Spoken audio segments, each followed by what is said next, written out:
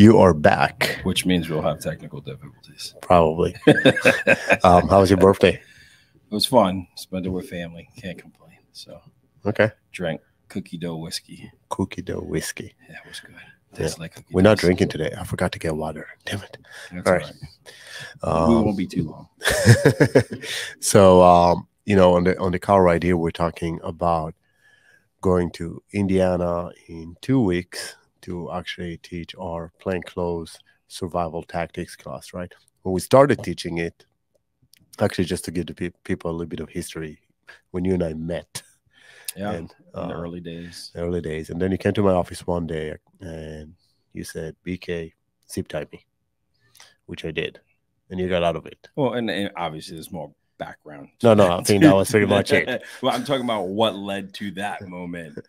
At the time, I was actively working undercover operations for a certain federal agency. And I had graduated from a state and then a federal, very thorough, phenomenal schools. But I brought to you some of the gaps that I felt. And after actually actively working undercover work, which is very stressful mentally and physically, you know, statistically speaking, an undercover officer, and I'm not talking about plain clothes and stuff like that, has a 60% more chance of death or serious injury in their line of work. Yes. And that's not even counting the physical stress, the mental stress, and things like that you end up dealing with. And for those who are not police officers and stuff like that, you know, one of the things I realized, and I'll talk about it, the tactics that we show apply to the everyday person as well. In certain parts of their life. And although we don't teach all of those skills, some of them we teach to civilians, and we frame it in home invasion defense, right? If you get tied up to, you know, and that brings me to the point of why do we have to teach this, right? At some point, the bad guy wants something, right? Whether you're a police officer or not, you know, we talk about home invasions, crimes, etc. They're going to rob something because they know you have something. In law enforcement, you're trying to obtain some kind of, you know, object, product, whatever it may be, whether it's information, you know, counterproliferations, human trafficking, drugs, etc., firearms. So they know you have to give them something. 99.9% of the time, it's what? It's money, right? Yep. And that is the point of whether things are going to break bad or not. I forgot my fidget ball. Sorry. Oh, well. Remember, I got a squeegee. I do. Yeah, stop hitting the table, though. Just keep hitting it. So one of the things in the school was we learned a lot of administrative stuff, how to handle CIs, blah, blah, blah. But we never learned. We talked about, yeah, you can get robbed, you can get kidnapped, you can get tied up, but never once were we taught how to avoid those situations, how to get out of those situations. And if we ended up being abducted or whatever it is, what do we do from there? And that's why. Yeah, and I will say, I mean, having done undercover work on the military side pretty extensively, a lot of what we did was, I guess because it was military, was out to some persona, obviously, saw you kind of blend in with the local population and so forth. But there wasn't a true SEER component in the sense that you're talking about, right? We had the military SEER class. You felt captive. What do you do to maintain your mental acuity and you know what you should and shouldn't do? But nobody taught me how to get out of handcuffs until you came to my office and said, BK, put me in zip ties. And then you said, put me in handcuffs. And then it got kinkier from there. Yeah. We'll save that for another podcast. And it's unfortunate because there's this, we see it time and time again when we train professionals all over the country. Police officers are giving a generic across the board training, right? We got to hit the check marks. And unfortunately, when it comes to defensive tactics, firearms and stuff like that, it's general across the board, you know, and we've said it time and time again, whether you're a homicide detective, narcotics officer, tactical operations, everyone should have a specific set of defensive tactics, firearms trainings that's geared towards that specific There's just events are more likely to happen. Your tools are going to be different. And for the most part, some agencies do. But I think we see it lacking big time when it comes to plainclothes and undercover work. You know, tactical operations, you're obviously going to get the specialized training, but you don't see that in undercover operations and plainclothes operations. Right. So you came to me with that idea and I loved it. So we developed a curriculum. And initially, we did frame it in undercover work. But then what we found out pretty quickly is these skills should probably be taught to every officer, because even an off-duty officer that's in Correct. plain clothes may be Yeah, when you're off compromised. duty, you're a plainclothes peace Yep, officer, you're still a police officer, and you still be may still be targeted for being a police which is officer. more prevalent now.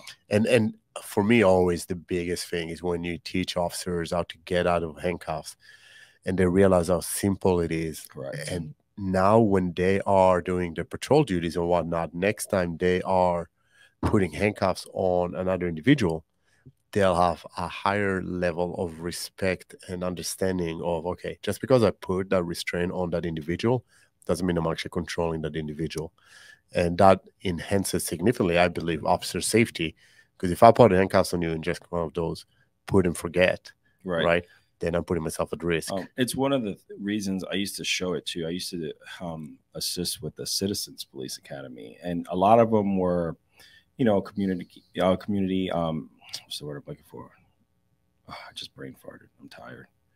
But they were advocates for progression and stuff like that, which I'm all about. Me. I'm all about progression, changing what needs to be changed, etc., doing the job better.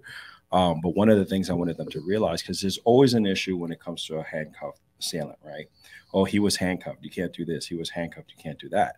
And I wanted to show them that just because they're handcuffed does not mean that they're no longer a threat, that we can completely ignore the fact that, just because there's this restraint on them, we can ignore the fact that they're not in danger anymore. They still are. On average, I can open a handcuff now within 30 seconds, double locked with a bobby pin, Heck, our students by the end of a 2-hour block can do that. Yes. It's amazing how simple. And the criminal element knows how to do these skills. Well, that's what I was going to say. I learned it from someone in the criminal element. I didn't learn this from a professional. I learned it from a criminal who was willing to share the knowledge, Right. And I like to make that known to everyone. Like, just because they're in handcuffs doesn't mean it's over. Yeah. And aside for Sear, one point I'd like to bring up. So I had to testify on behalf of a sheriff deputy that was working in a correctional facility, and he got reprimanded and removed from his job for hitting an inmate that was placed in handcuffs. But throughout the process, obviously, that inmate was very combative. Mm-hmm. And then he, while in handcuffs, ended up hitting another deputy and breaking their foot or leg or something. And then he was being still resistant with this one deputy, and the deputy ended up doing a palm heel strike, essentially, to distract the individual so he can gain control. They were in a fight. Just because the guy was in handcuffs doesn't mean that they can't fight you. Right. And when we teach this SEER class, it's, we bind the officers and we tell them, listen, if you need to fight, you can still fight while being handcuffed. Oh, yeah, absolutely. But again, opening the eyes to both sides of the equation is pretty interesting. You still have to be smart about your tactics, how you control an individual. Yep. I get that. But the simple fact that just because they're restrained does not mean that the threat is over or the fight is over. There's still a potential for that. Right. And then reciprocating that, when we restrain our students, we're telling them it's not over. Yep. You can get out of this. Out of everything. Yeah. And they look at you with big eyes and say, can I? But then 10 minutes later, from the worst, not even, I'm exaggerating with 10 minutes. I don't think it ever taken that long. But the worst case scenario, it looks like, I don't know, a horror porn or something, the positions we put them in. Yes. And they, as long as they maintain their cool, they'll be out of it. I love seeing their anxiety.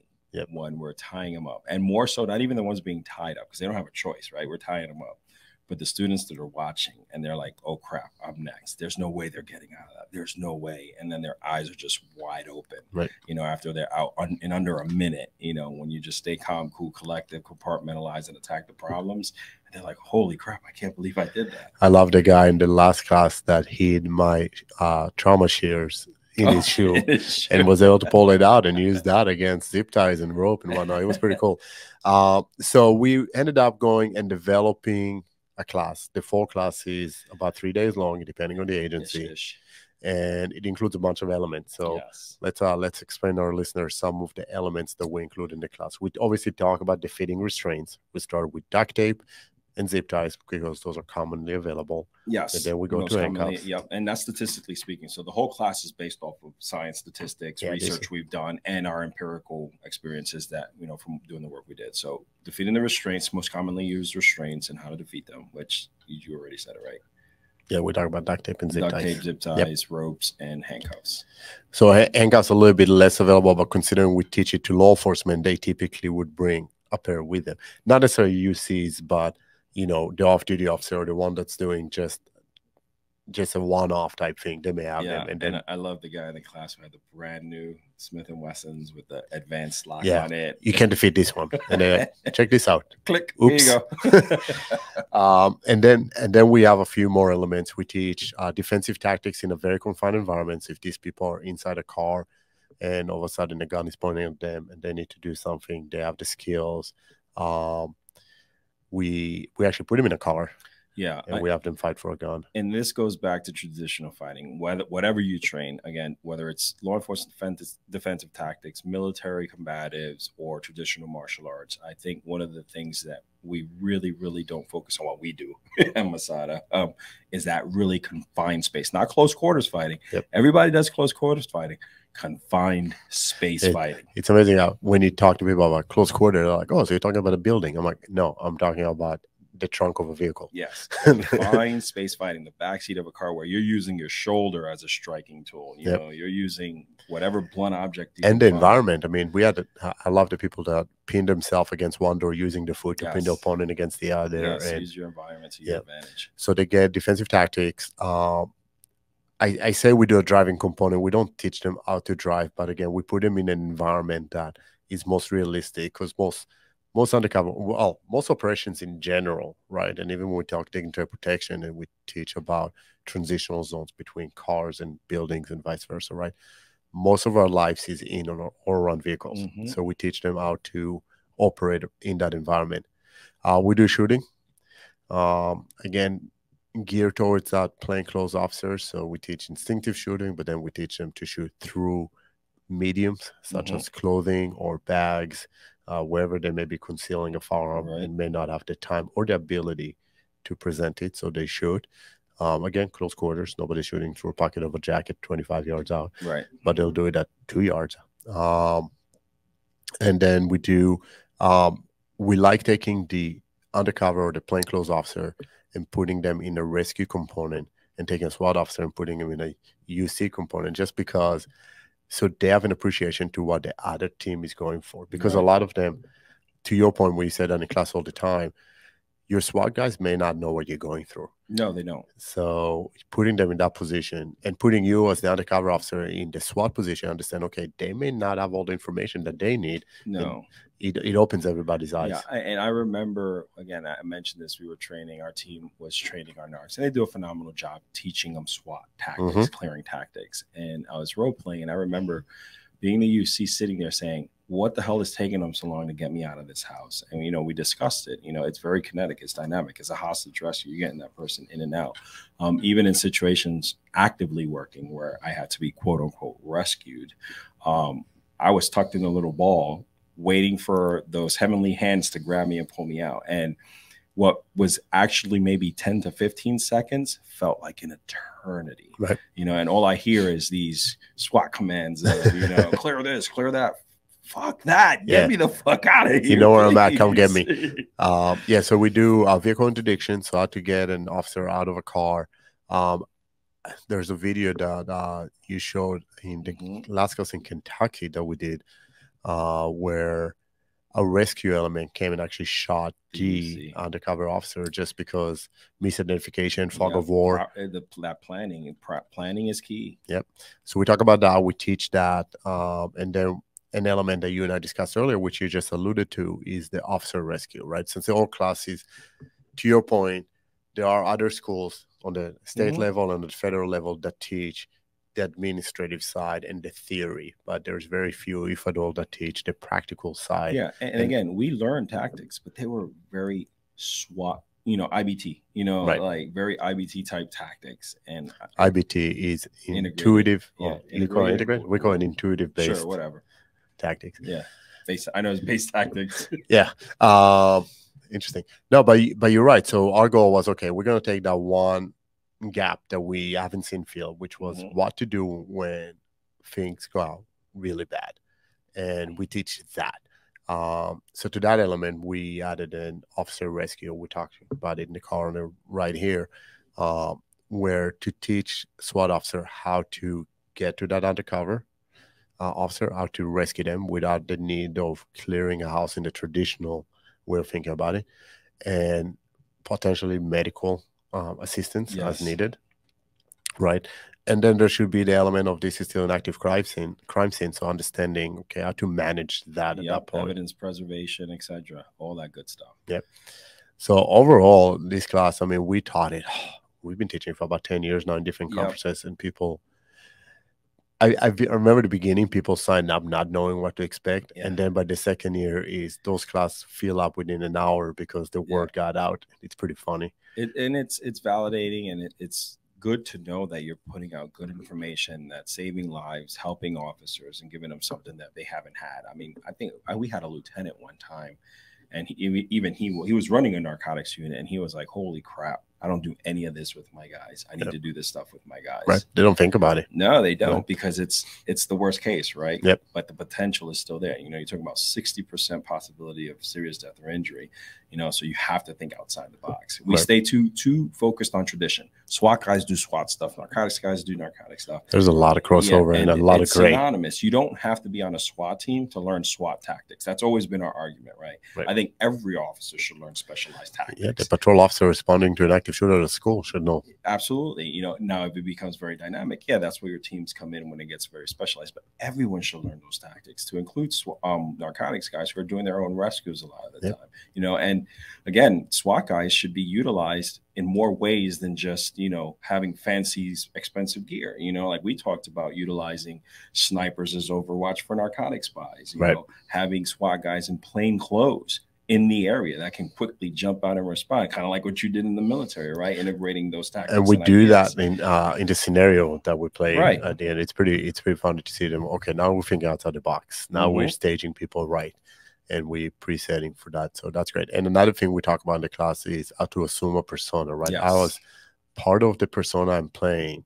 How can that aid me in either secreting tools or allowing me to have that communication or the signals with people, right? Because I can play into the look of a hobo, right, of a homeless individual buying drugs, right? I can hide so much stuff on them and have so many gestures built in. And you also use the example of being a vet that's down on his luck, right, and is trying to buy drugs. And how can you work different elements of UC work into that persona you're building? And I always learned when I did it, it's easier to lie when you're telling the truth. So, you know, I had 3 personas primarily for the different cases that I worked in, agencies I worked for. The name I used was a family member mixed with my own person information, a birthday off one day, so I can always remember. And we talk about that in the class. Like, you have to be able to spit this information out. You know, where I was born, the city I was born, the hospital I was born in. Just because if it's coming up in casual conversation, they pick up on this stuff. You know, criminals do this. You know, they're no dummies. But hiding in plain sight and lying, telling the truth is probably the safest bet to go. And you know, like you said, one of the things was I was a vet down on my luck. You know, I wore dog tags. You know, I had military, you know, stuff all on me all the time. You know, so they didn't ever question it. So, and you know, that goes in everyday life too. You know, you got to have the gift of gab, or like I told you, the gift of logorrhea. You know, you certainly have that. Yes, I do. Listen, that's just besides all the anxiety that's built up and doing all this crazy stuff. But it's from that, you know, being able to talk your way out of stuff. And I'll be honest, when you talk about playing close and undercover tactics, that's a huge asset, being able to talk yourself out of situations. I had guns pointed at me. Building rapport. I just talked my way out of it. You know, like I never had to go kinetic, quote unquote, which is typically what police officers are taught, right? I did last time. It's completely different in the UC world, because you have to. It's crazy because you go into this work, and especially UC work, not thinking about yourself. You're thinking about the bigger picture. And then it's like, man, if I go kinetic now and compromise, this case is done. And I would say to that, and I agree to 110%. I'm not challenging any of that, but I think we got to a point at some point in training, and to your point again from earlier, where officers are too concerned about the big picture and forget the personal Oh, safety. absolutely. And that's where the planning comes in, right? Right. And that's when I started taking a stand of like, nope, I don't want these guys as my backup. I want these guys as my backup. So I was more comfortable doing that because I knew the individuals in place were on point. They were the right people and they were going to be there when I needed them. Right. You know, so it goes that whole cycle, right? Now, before, hell no, it was self-preservation, especially when I started having a family and like it's time to, you Right. know. No, 100%. Well, when I was doing undercover work, I was in the military for the most part, so it wasn't, family was not an issue at the time, and Right. we were young and, invincible. But I will say, to your point about going kinetic, and I mentioned in the last few classes, the last time. So when I do my police work here in America for my, not my recent agency, but the one prior, I did buys for them, right? Because I'm not there enough for people to recognize me. That's perfect. Yeah, so I would come and I'll be like an out of towner. Yeah, I speak funny. That's how it should be. Agencies should be utilizing other people's Right. UCs. So I was there, and the guy was flat out trying to rob me. Easy target. I'm not from around here. He doesn't know me. I'm buying to buy drugs, so he's just going to rob me, right? And he pointed a gun at me. He was in the car with the gun, essentially at his lap, pointing through the door. Yeah. Right. I was outside, and we always say in the classes, we don't teach you a technique, right? We teach you principles. Because there's no technique that I know of to defend against a gun. When the person is inside the car, you're outside of it, and it's almost out of reach and out of sight, right? Other than running away. Yeah, which was a thought, right? Yeah. But the reality is, I at that point in time, either I did not think it through all the way, or I assumed my assumptions was that I cannot outrun a bullet, and if he still wanted to shoot me, he would have. So I chose to go kinetic, using your terminology. But all I did was pin the gun in his arm to his chest and start wailing at him till my rescue element came over, and that's that's one of the things I emphasize. You don't need to be a samurai master. All you need to do is how to control that situation for about 15 to 30 seconds and let the cavalry get there. Yep. And they got him to do a great job. But again, to your point, that was part of the pre-planning. And I think, being that it was a smaller agency in, not a big metropolitan area, so their exposure to training and tactics is limited. I think the fact that I was there able to share, not to my own horn, but having that, just the pre-planning. I mean, we're limited resources. The whole agency was 6 officers. So that's one of that's one of our ethos, Emisada, right? Reaching those agencies, especially those agencies. Those are the ones that need the most. Yeah, absolutely. So it's always fun going. So we're going to be in Indiana in 2 weeks. Quick. Yeah, it's coming by quick. And we're actually going to do a 2-day version of the class. But we're going to include a lot of information in that one. So we're going to do the restrain, defeat element. We're going to do the defensive tactics. We're going to do the shooting. We're going to do the driving. I don't think we're going to get into the persona part of it. No. And depending on time, maybe officer rescue. We might touch on some basic stuff on our initial PowerPoint, but because it's still a condensed version, we want to get the really life-saving tools. So that's what we're doing. Yep. So if there's any agencies out there that is interested in training, certainly reach out to us and let us know. Yeah, I love teaching the class because it is life-saving information, applicable information for more than just those scenarios. And man, it's so much fun. Yeah, everybody has so much. It's a blast. Yeah, and the looks on people's faces because they're doing something that's so out of the ordinary that is it's worth. Yes, I've never in my life laughed so hard teaching a life-saving class, than this. I probably have more pictures in my phone from that class than any other class. You've almost made me thrown up as much as I've laughed. I spoke to someone recently and mentioned, I think we're teaching this in Georgia, and we're doing the vehicle part, and then you closed the door, my thumb was still there. That was making Georgia. Yeah, and I like let him out or something. Yeah, I freaked out because you're like, "What?" Chop your finger off. And you go, "I just BK'd BK." I made him bleed his own blood. Yeah, nobody makes me bleed my own blood. Well, it was like weird. Like the door slammed on your hand, and you just went like, and you left it there, and you slowly removed it. Most people would be like, and you're like, I didn't want to turn my thumb off. I know, you're like, dude, you closed the door with my finger. I'm like, oh my God. And you're just like, I'm good. Let's go. No, we had to show had to go on. Yes. Well, hopefully people heard this and at the very least understand that there's a need that they need to feel, if not through us, then somebody else, but certainly know that if you are in that capacity as a warrior, or even as an homeowner, if you if you're concerned about Everyday home life. invasion, yep, seek the tools that will keep you safer.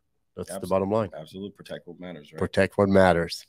Till next time, stay savage.